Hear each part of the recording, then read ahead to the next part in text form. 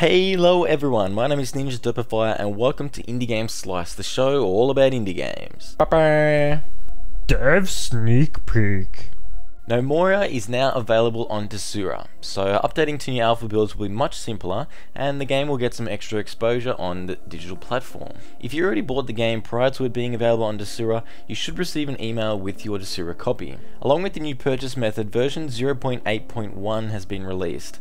A whole heap of bug fixes, performance improvements and general stabilizing of the game is included, along with some new artwork for plank walls, crates, barrels and bags.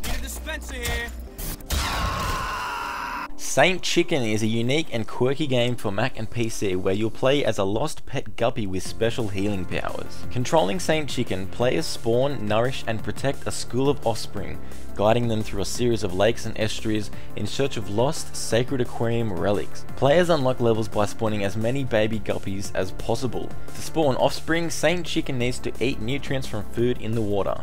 Once Saint Chicken eats enough food, a baby guppy is born. Throughout the game, the player will spawn hundreds of offspring and use Saint Chicken to shepherd them through the perils of the wild to safety. The babies are dependent on Saint Chicken for nourishment and guidance. So if you love swimming around as a pixelized fish protecting your precious offspring, check out Saint Chicken in the links below. Cubemen is a fast-paced, action-packed, original 3D tower defense mixed with RTS. It's the age-old struggle between good versus bad, blue versus red, little men versus little men. Use your own little cubemen to defend your base from other little cubemen that are trying to run it over. It's the usual story but with many new interesting twists. Play a purely defensive game in various modes on a sweet selection of levels, or go into skirmish mode and play a new type of tower defense game against either the computer or another human opponent. That's right, two-way, real-time tower defense against the computer or a real person. There are no static towers, just little men. Spawn your little cube men with orders to go to a certain location to attack or defend. You can move your cube men around the board at any time or click on an enemy to target them. It's tower defense like you've never seen or experienced before. Oh! A new update version 1.1 was released today, which includes 2 to 6 player online on 6 new maps, new units and game modes, bug fixes and performance improvements. The game is being well looked after post-launch, which is great to see from developers big and small. This looks like a nice twist on the tower defense genre, and moving your cubemen around can certainly make things more interesting. The game is available on Desura right now for $2, which is 60% off the normal price.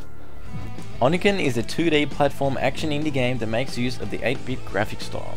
The developers have said they put a great deal of effort into guaranteeing the game feels like an old NES game. Everything in Oniken, from the character design to the music, is a tribute to the 8-bit action games from the NES era. So if you have uber nostalgia for games like this and want to put your action platforming skills to the test, Oniken will be available June 22nd, 2012 for $5.50. You can also try out a free demo of the game over at Desura, so a link to that is below.